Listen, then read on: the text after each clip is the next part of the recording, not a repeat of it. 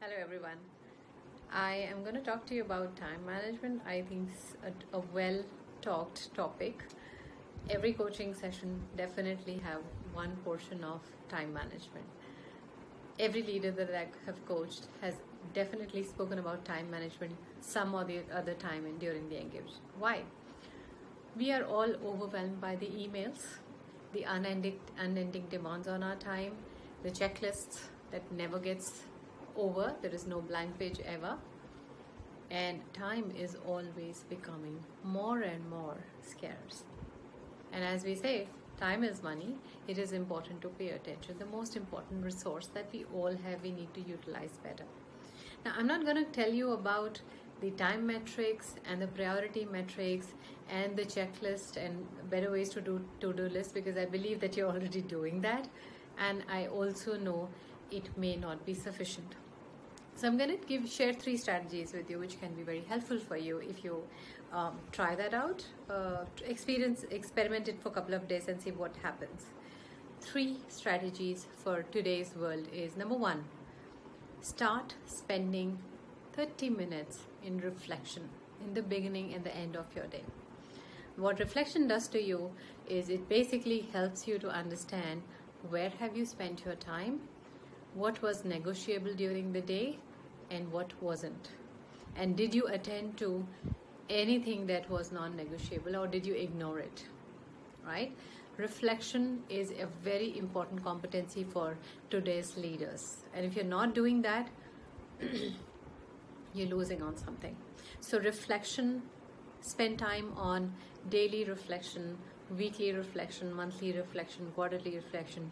Form a habit of reflection that refines the quality of your thinking and also gives you a chance to pause and look at the way you're spending your time, right?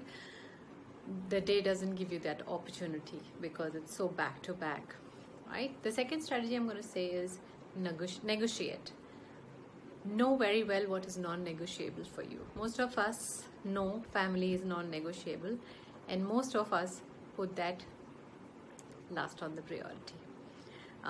Most of us know exercise is non-negotiable. Most of us ignore that.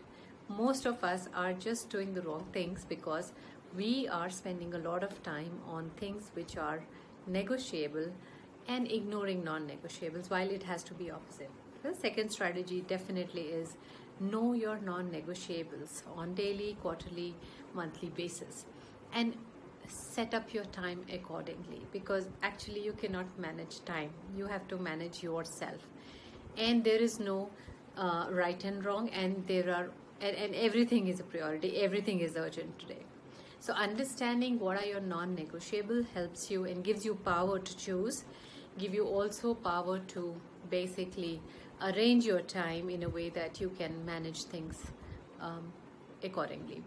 And the third strategy is be comfortable saying no to things that are not required in your life, relationships that are not required, people that are not required, distractions that are not required. So saying no comfortably and being able to make that choice on a daily basis is extremely essential. So reflect, first of all, reflect where are you saying no and where are you not saying to. A lot of times we are saying no to things which are non-negotiables and spending time on things which can avoid taking our time. So these 3 strategies have been extremely helpful for my clients, and I thought of sharing it with you. I also understand a lot of my leaders actually struggle to say no nicely, and that's what my next video is all about.